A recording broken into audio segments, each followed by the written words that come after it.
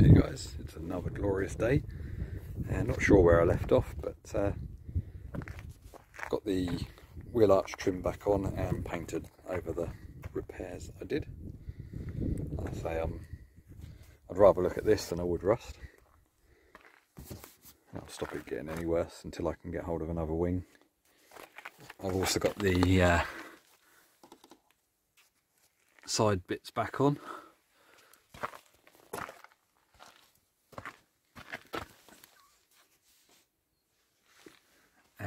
What else? Oh yeah, started fabricating the fuel filler, so I put a 45-degree pipe in. The bit that I cut off the pipe there is the extension there, and I just need to make a little bracket to go around onto that joiny bit there, and then I need to run the breather up to there, and it may get sort of cable tied together just to keep it neat. But today's job is down in the garage. I'm going to be doing the paint for the bumper, sort of the bumper trim panel and the side step brackets, and then the other little bits that need painting I've got down there. So as the weather's good, that's what I'm going to do. So I'll get set up and we'll make a start. Right, spent most of the morning setting this up ready for paint, which took forever. So we've got the bumper hanging off my little winch thing, sort of in the entrance to the garage, with sheets behind to stop it covering anything I don't want it to cover. And then various items hanging all screwed along here. Everything's had a final wire wheel and degrease.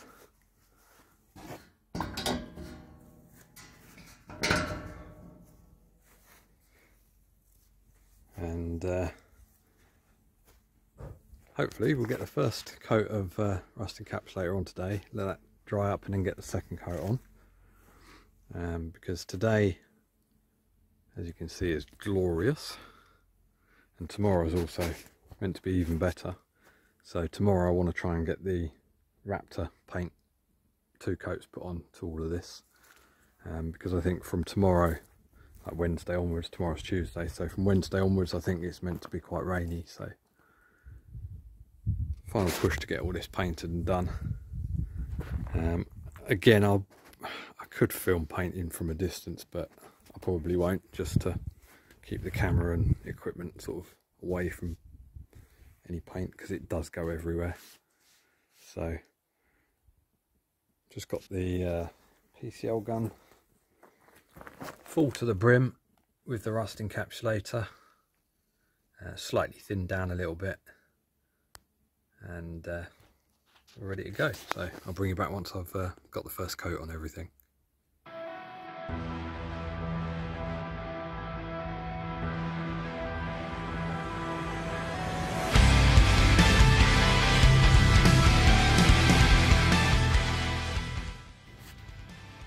There we go, that's the first coat on.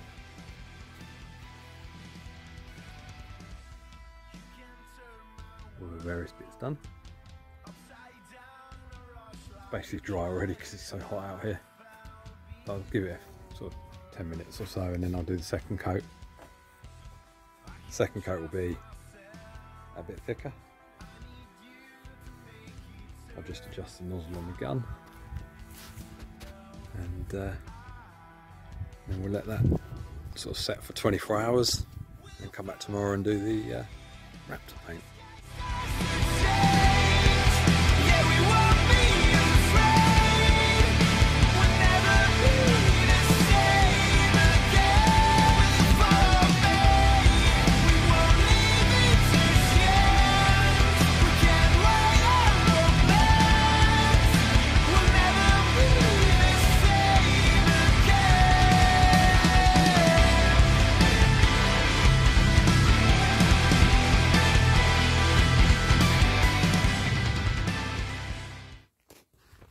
Good morning guys, it is the next day and glorious.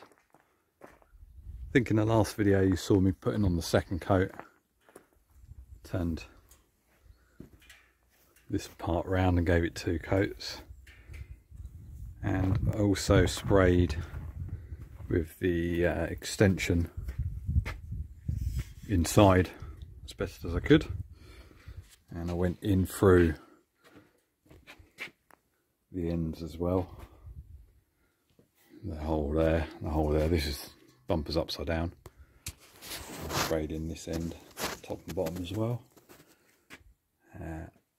I don't have much luck with the lance, you know, the extension lance. They're quite fiddly to set up and get right. They're a bit temperamental. You've got to have quite a thin paint solution and faff around with the air settings to get it to sort of spray right. You constantly have to shake the can. You may have seen that in the time lapse, but got enough in there. So today's job is the Raptor. When I bought the paint to do all the chassis and stuff, I don't think I bought enough. I bought a 4-bottle kit, 4 litres, and I bought an extra bottle as well, and that's all I've got left. I probably need another bottle to do all of this. So what I'm going to do is, as the weather's due to change over the next few days and be rainy, I'm going to get all this stuff done in 2 coats, so that once it's sort of flash dried it can be moved inside and hung up. And if I've got any left, I shall do what I can on the bumper, but I don't reckon I'll have enough to do everything in 2 coats. So, but the bumper is obviously, I can shut, the way I've got it hung, I can shut the garage door, so that would be better to do it that way around, I think. So I'm going to get set up, get the hardener mixed into the bottle, get it put on the gun. We're using the Buzzworld FX11 gun, which has got a variable nozzle.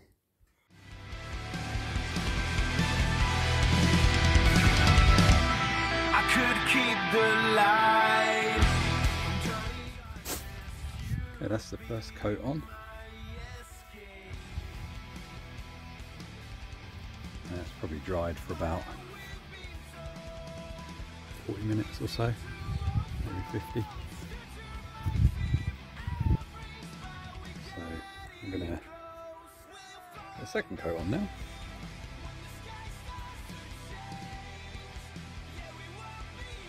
It's a cracking day. Right, let's carry on.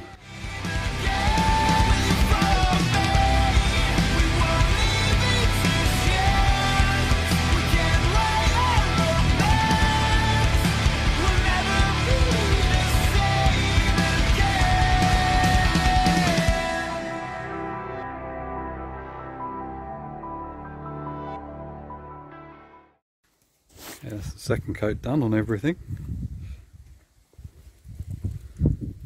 A bit of an issue with the gun.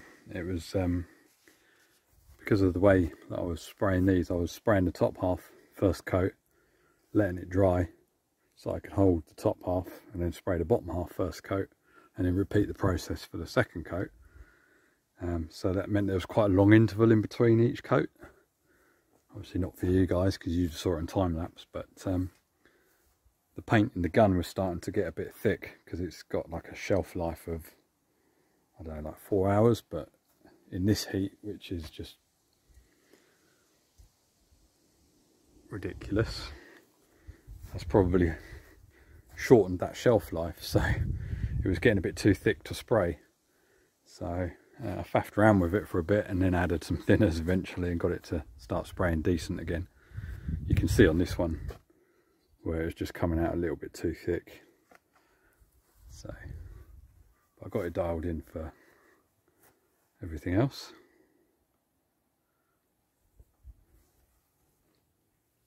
And everything's had a nice, decent, you know, 2/2.5 coats. The final coat was quite thick, so they're well protected. And I did run out of paint, so the bumper will get done another day. I have to order some more. I shall probably be smart and order 2 litres for the bumper. One should do it, but you never know. It's just, you don't want to run out halfway through a job. that is it for now. I'm going to be working on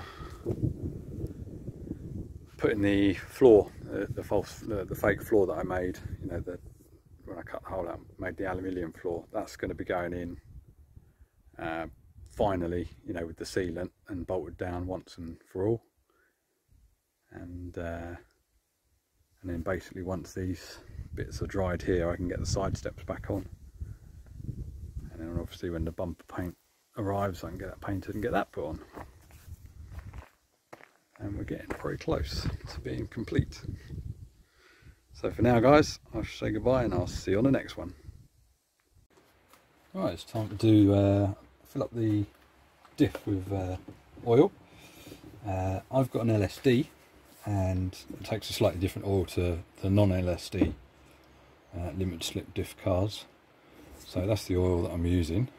And they do come with this handy spout, so you can, you know, pour it in. But get yourself one of these. Get them off eBay, Amazon.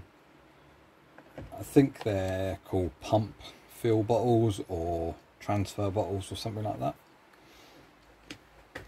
So the idea is you hook that in where you're filling and pump away, and it transfers the fluid in. And I prefer those to these because that's sort of, you can get that to hook down and stay in place, and it sort of squirts it downwards rather than sort of straight in. So I think it takes 2.8 litres of oil, so these are 1 litre bottles. I'm just going to do a litre at a time, I think. Here comes the rain. Luckily I'm under the tailgate of the Hilux, so I'm dry. That is chucking it down.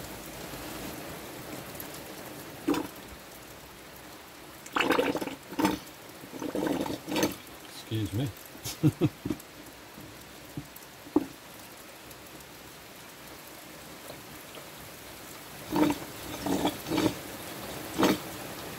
That's about it.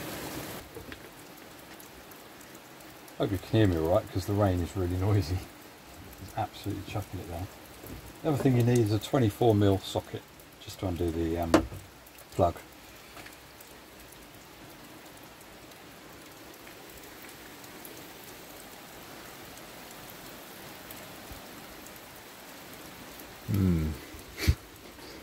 Well, can't have nice weather all the time.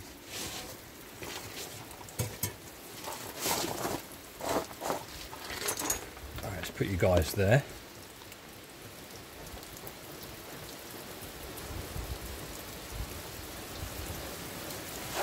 Maybe I'll put you this side. I've already slackened off the bolt, so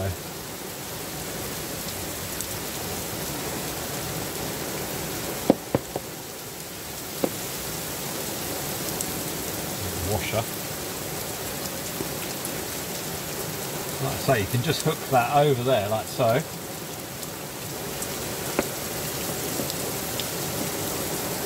There we go.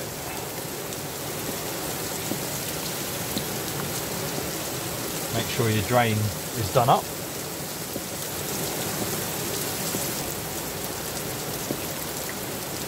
Just going to move you in a bit because the rain's getting a bit silly.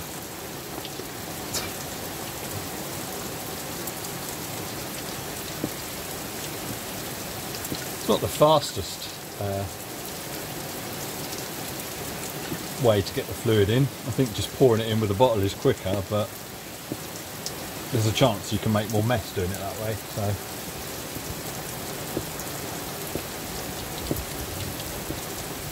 anyway, I shall bring you back once I finish pumping this in, because it takes forever.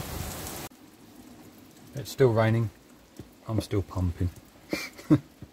This is the third bottle, so we've got 2 full litres in there, and we're getting very close to the end of this bottle. So about another 300ml left. if you have no way of measuring, you just fill until it starts to dribble out of there. I can see the level is getting quite high now, so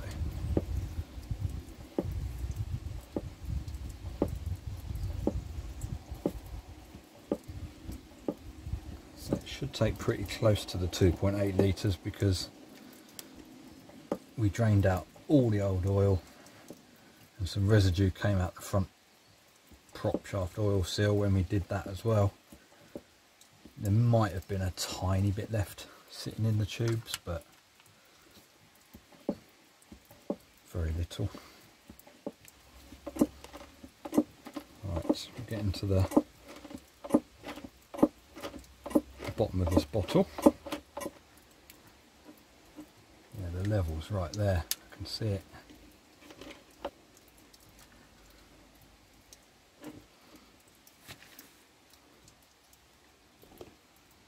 Don't know if you can see that, probably not. But the level is right there, so that's 2.8 litres exactly.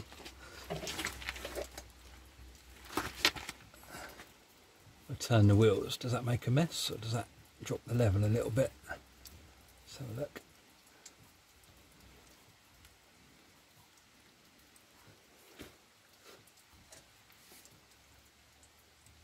Yeah. I'll just pop a tiny bit more in. Let's put another like 200 ml in the bottle. I reckon, like I say, I reckon we're right there, so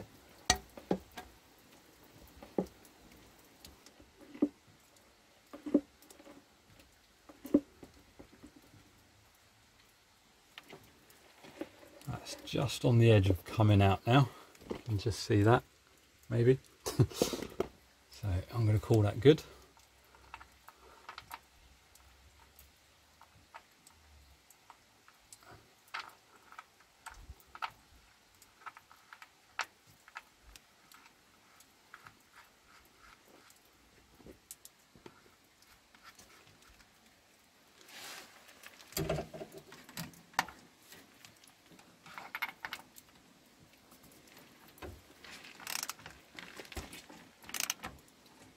Don't have to go crazy with these, but because they've got a crush washer, you'll just feel it go stiff, and then a tiny turn it will just crush the washer, and you kind of get a feel for it if you've been doing them for years. But right, that is all done. Right, I'll start filming again when I've made some more progress. Hey guys, got a cool little project we're going to tackle today, which is this thing, which I think is sort of a fresh air vent on the Hilux Surf. Sits sort of behind the rear bumper, and it would have had a little rubber flap on it, which I've took off because it was disintegrating and perished. I'm going to put a new one on now. I've got some very thin 5mm rubber sheet, but I've been playing around with soda blasting. I've got a very sort of basic blasting gun, and this is baking soda.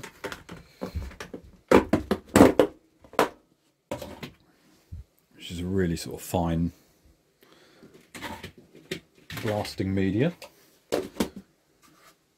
and this had quite a lot of dirt sort of in crevices. It was really hard to get to, and I've already done sort of around this edge, so it's got all the dirt out of these really tight corners, and it also leaves a really nice sort of textured finish ready for paint. I've got a very cool paint to go on this, so I'm going to make a start on blasting the rest of it, and then we can get to painting it.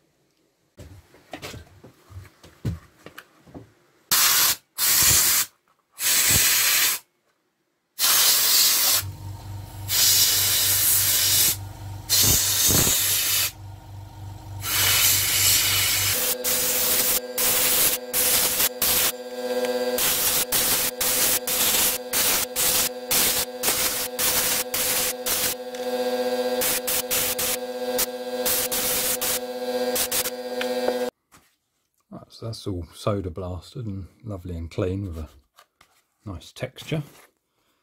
That's the old bit of rubber that's I had this split in it and it was falling apart and it's really brittle. And this is the new stuff, which is 0.5mm thick. I think it's like nitrile rubber or something like that. So I just cut around it as a template and that fits in there nicely. And I'm going to just glue along this bottom edge. That way it still acts as like a flap. So that should work quite nicely, I think.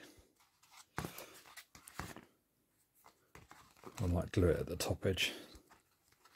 Something like that. I've got some 2-part epoxy. So I'll get that glued on and then we can paint it.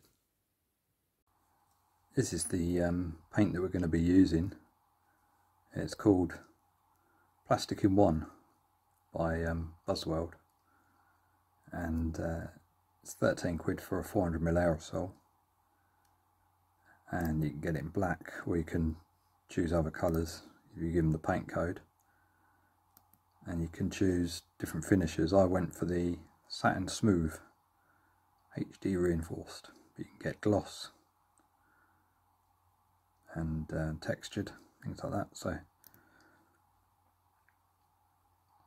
but they reckon that that sticks to, you know, absolutely everything. So it's got really good reviews. You know, people basically just saying that yeah, it will stick to absolutely everything. So that should do nicely for that sort of plastic and rubber bit that we're doing on the vent. So let's get that painted. Will you follow me when the sky starts to change?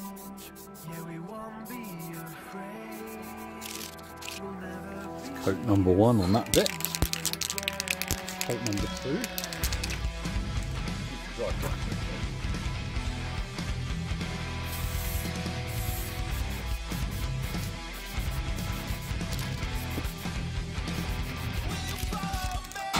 Let that dry up for a bit. And I think I'll do its third coat as well. I just turn it round. I'll give it a couple of coats this way.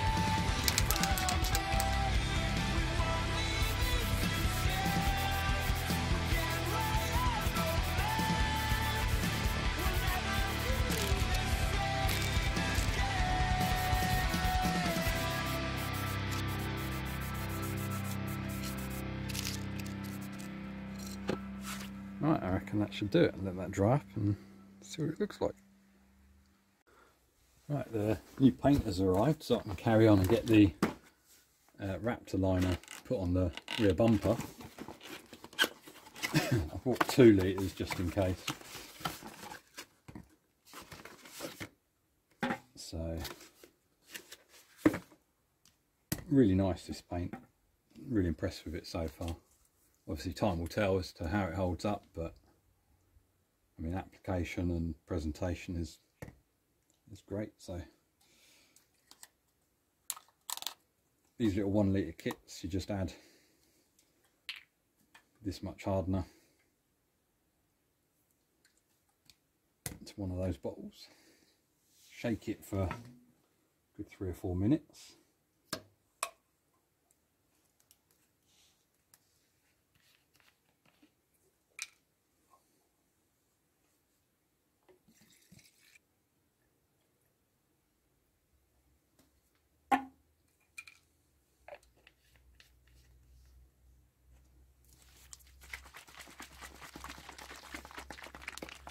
I'll bring it back when it's ready.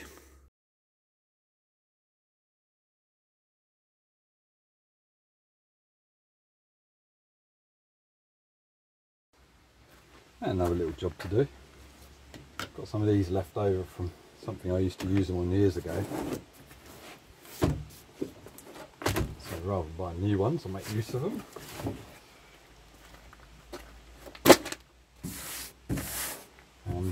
There's a brace running across here, but there's nothing in the middle there, nothing there, so And I'll put some sound deadening pads on those sections. Clean up the surface so that it will stick.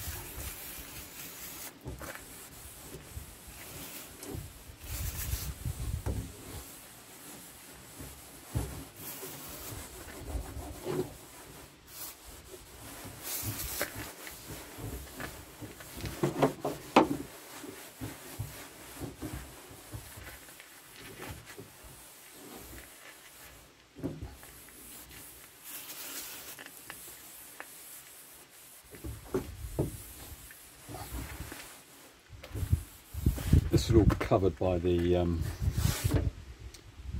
like the original carpet, and then there's a big rubber, well, there's this rubber mat that goes on first, which probably helps some of the sound deadening as well. Then I think there's the carpet, and then I've got like a boot liner as well. So I shall put this on time lapse because it'll probably take a little while.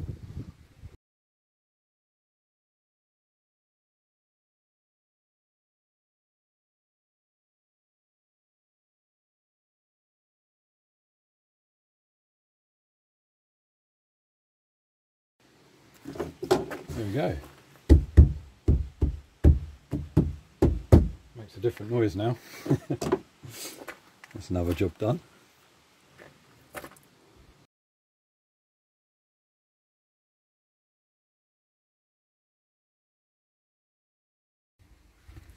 And you thought I'd forgotten about these bits, didn't you? I know. Of course not.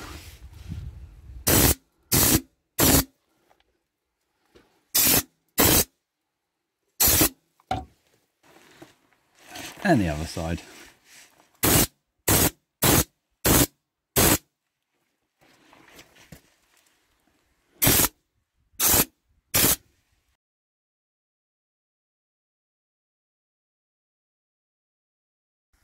And we're all done. So 3 coats. It ended up having 3 because 1 litre of Raptor did give me 2 coats, but I wasn't 100% convinced that the second coat was enough. You know, like it was, if I had more paint in the can, I would have just kept going on that second coat. So I had a few things that I wanted to touch up on the chassis of the car anyway.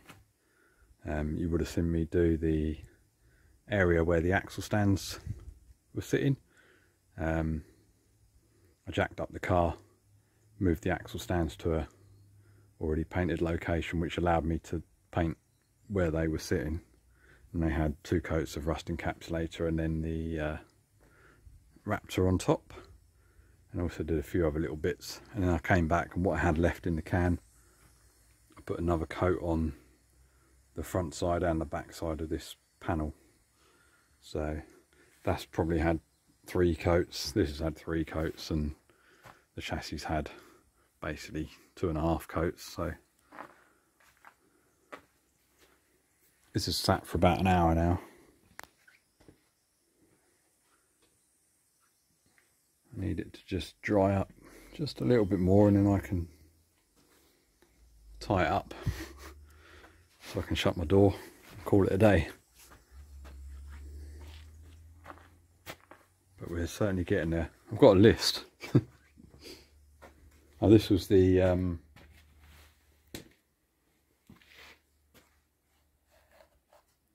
vent thing.